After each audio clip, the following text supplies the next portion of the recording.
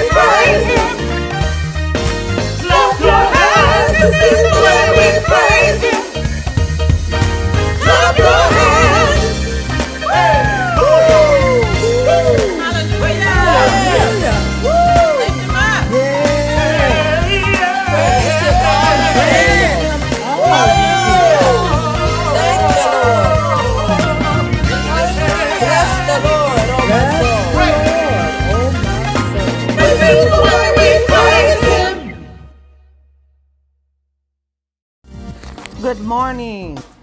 The Lord is my light and my salvation. Whom will I fear? The Lord is the strength of my life. Of whom will I be afraid? When the wicked came against me to eat my flesh, my enemies and my foes, they stumbled and fell. Though an army should encamp against me, my heart will not fear. Though war should rise against me, in this will I be confident. One thing I have asked from the Lord, that will I seek after, for me to dwell in the house of the Lord all the days of my life, to see the beauty of the Lord and to inquire in his temple. This has been your call to work.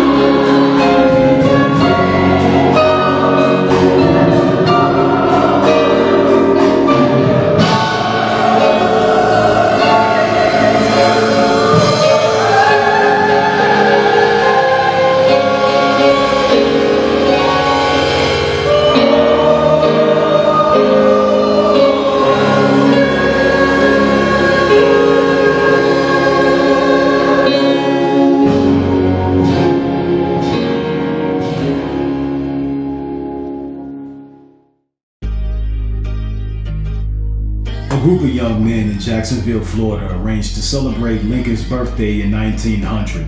My brother J. Roseman Johnson and I decided to write a song to be sung at the exercise. I wrote the words and he wrote the music. Our New York publisher, Edward B. Marks, made mimeograph copies for us, and the song was taught to and sung by a choir of 500 color school children. Shortly afterwards, my brother and I moved from Jacksonville to New York, and the song passed out of our minds. But the school children of Jacksonville kept singing it. They went off to other schools and sang it. They became teachers and taught it to other children. Within 20 years, it was being sung over the South and in some other parts of the country. Today, the song popularly known as the Negro National Hymn is quite generally used. The lines of this song repay me in elation, almost of exquisite anguish, whenever I hear them sung by Negro children.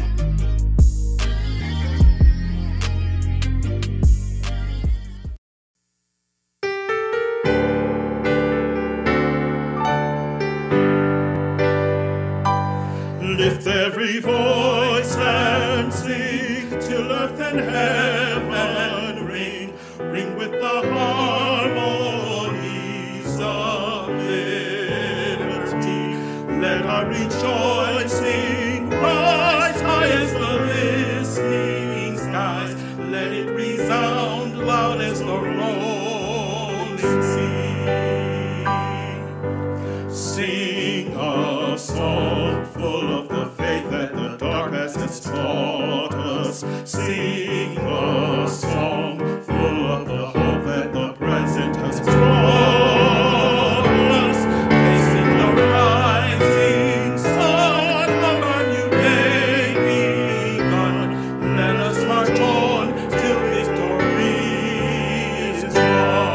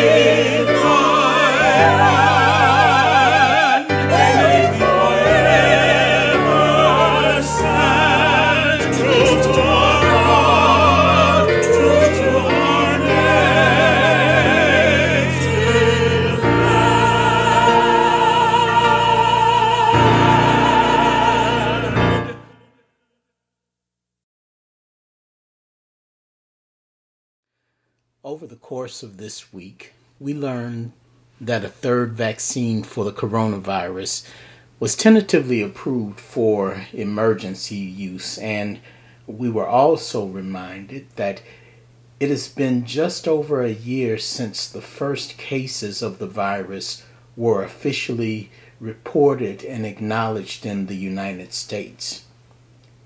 In that year, worldwide, over 113 million people have been reported to have contracted the virus, and 2.5 million souls have been lost to it, with the United States reporting 509,000 people gone as a result of COVID-19.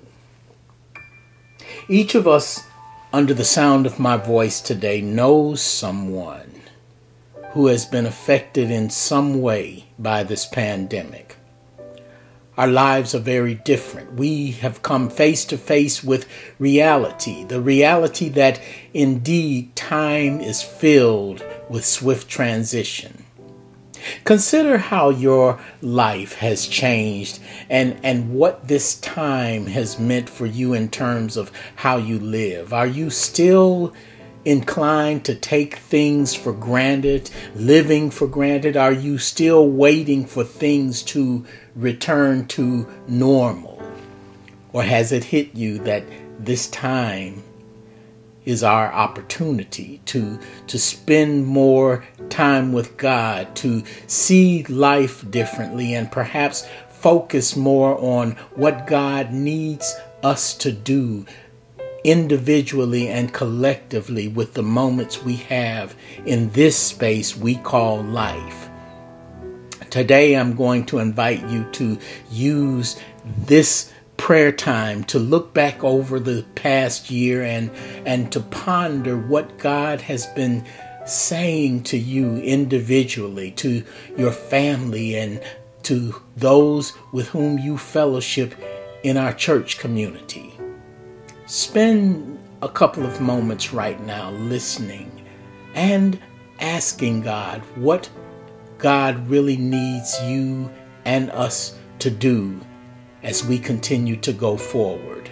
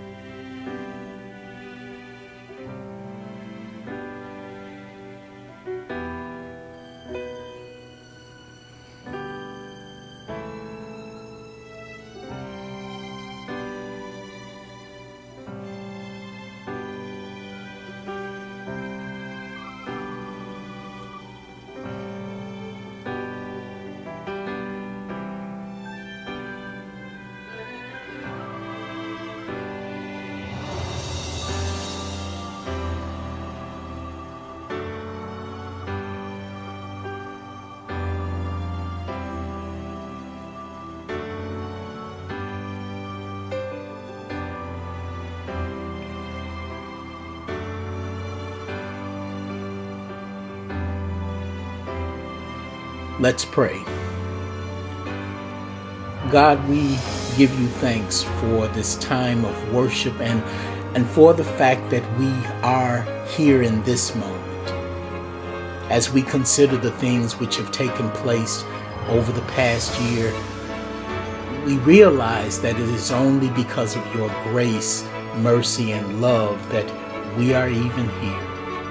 We recognize that you have us here because there is something which you have for us to do. Something, in fact, that only we can do. God, help us to use this time to find out what your will is, to desire that will, and to continue to seek clarity about how your will can be done in and with our lives. As we pray this day, we are remembering those who were here with us a year ago and have now been called home. We think about those who have undergone many changes and challenges over the year. And we're asking you, God, to show us, to move us, and push us to be a blessing in their lives and in the lives of all of those around us. Speak, God, to our hearts and our minds about what you want us to do as your people to make our homes and our communities, our nation and our world better. Help us, God, to seek your will and to do your will. In the name of Christ, our Savior, we pray. Amen. Today I want to say to the people of America and the nations of the world that we are not about to turn around. Yes, sir. We are on the move now. Yes, sir. Yes, we are on the move, and no wave of racism can stop us.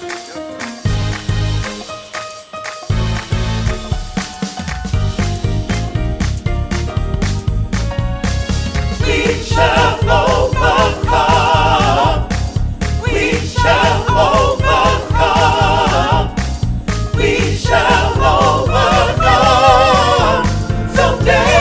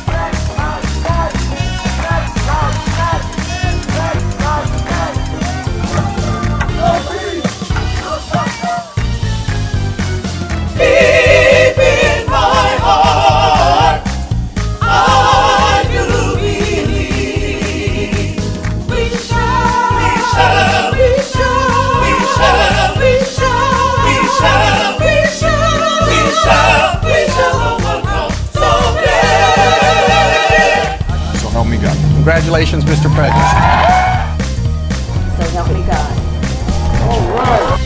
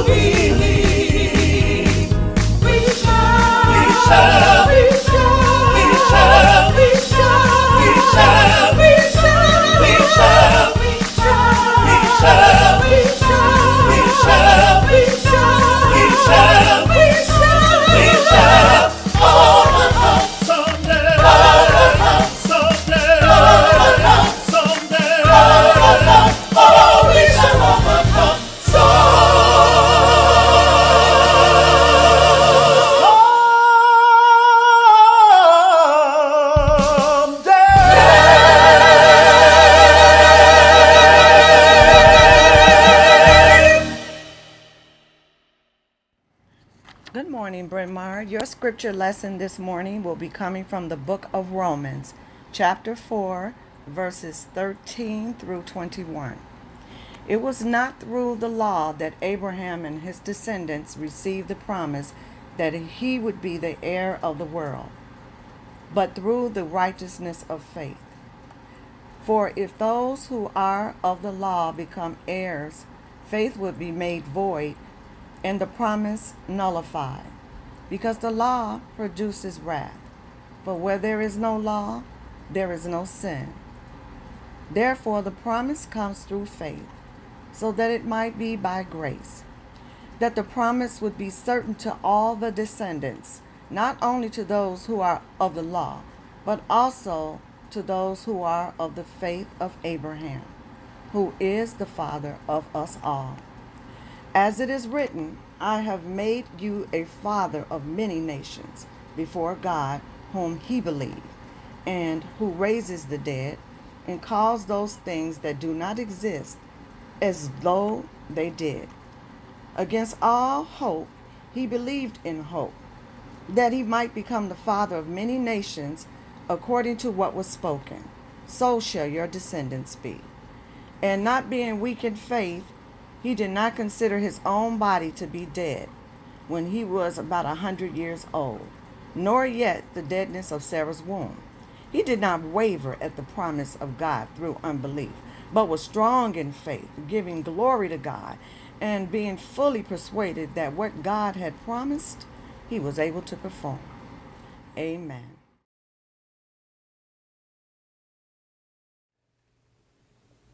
Today I ask your prayers as we think about hoping against hope. Our scripture lesson today comes from the writings of the Apostle Paul to the Christian churches in Rome, which struggled with how best to live out their faith.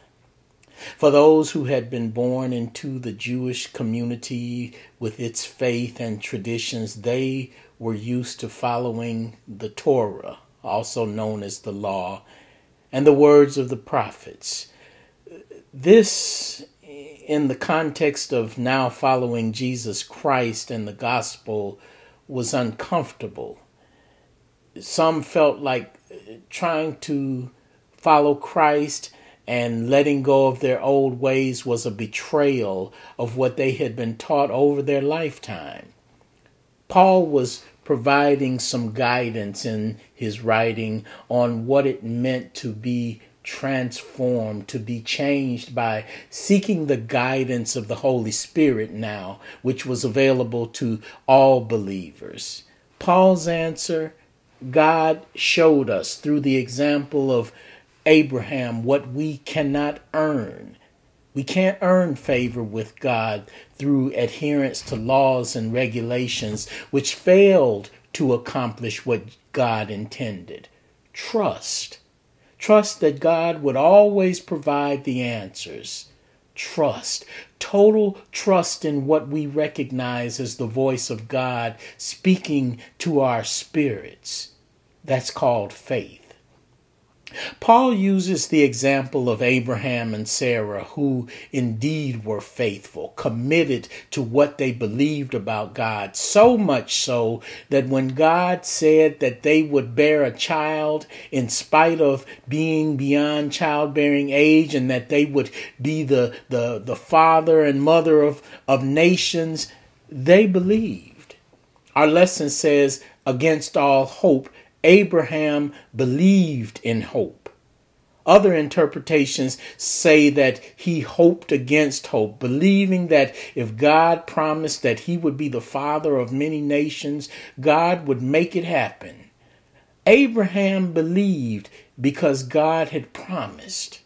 That's faith. Recognizing that one's reality in a given moment does not necessarily reflect what God plans going forward.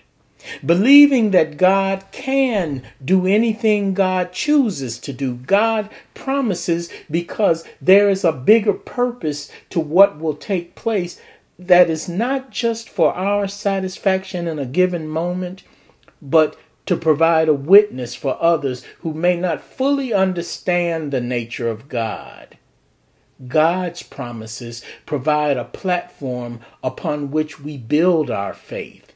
We learn to trust God as we develop a relationship with God and come to understand that the nature of our relationship with God is ultimately dependent upon trust and hope.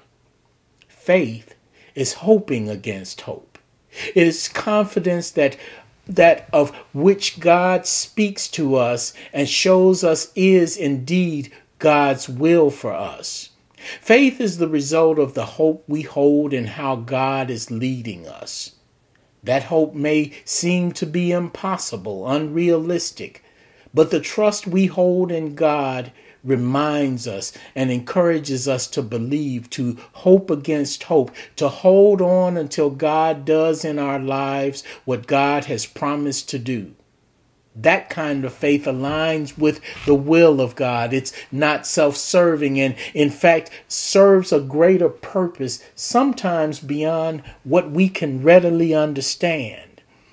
When God promises something, it is clear and unmistakable. It impacts us in such a way that it will not let us go.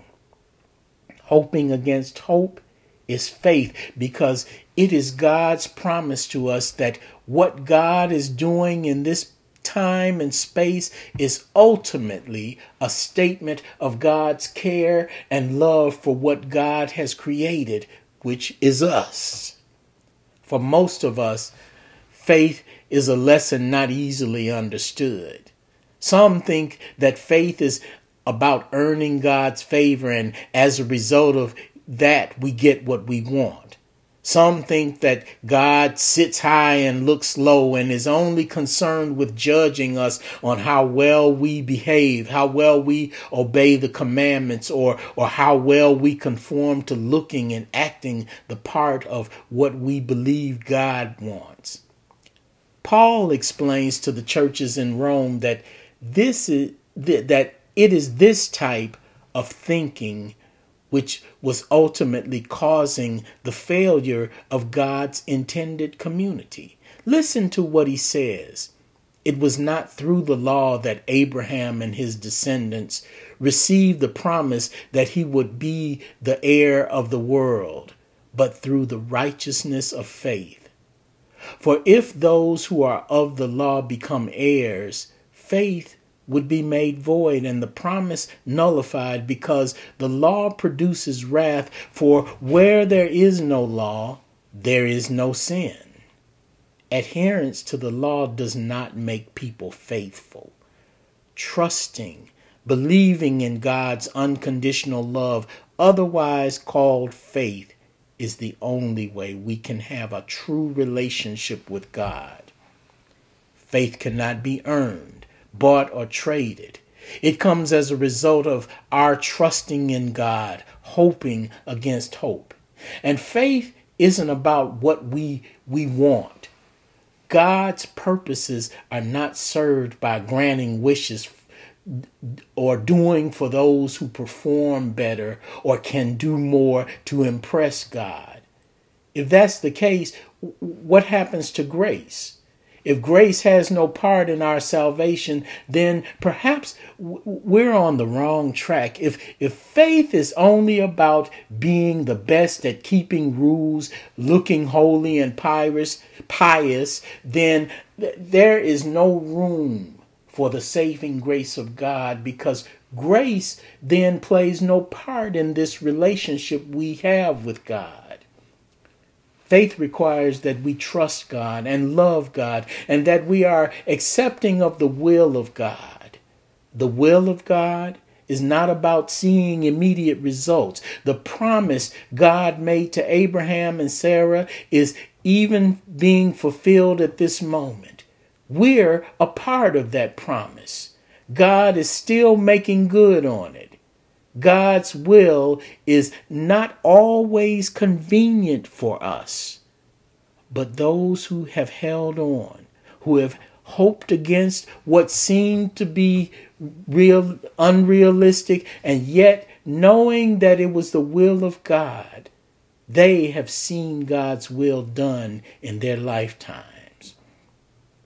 God made good on the promise to Abraham and Sarah for our sake, to show the world that God indeed provides hope against hope. God does what seems to be impossible time and again. Abraham and Sarah thought that they were too old to have children, that their childbearing years were gone, and yet they produced Isaac. Abraham, as a result, came to believe that God gives life to the dead. God provides hope when hope is seemingly gone. And guess what? God didn't stop there, because the world needed to understand that God does keep promises. So the promise was fulfilled through Jacob, who became Israel, through the tribes of Israel, who became a nation, and down through the generations of those faithful to God, also known as Yahweh, right on up to the one we know today as God with us, Emmanuel, who came to us to show us how God keeps promises. Through Jesus Christ, the promise continued to be fulfilled so that all nations could enjoy the promise of a relationship with God. Through that same promise and that same faith shown by Abraham, today we're heirs to what God promised. Unconditional love through grace for those who will believe in God. Today, God continues to extend the promise of unconditional love and saving grace through Jesus Christ.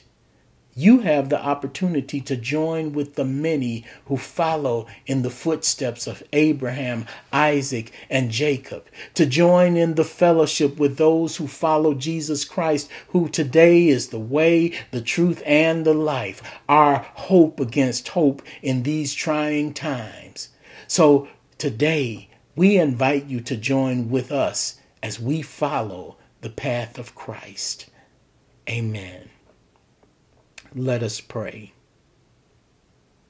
God, we thank you so much today for the testimony of those who have come before us, who have learned that faith is hoping against hope on what seems to be unattainable.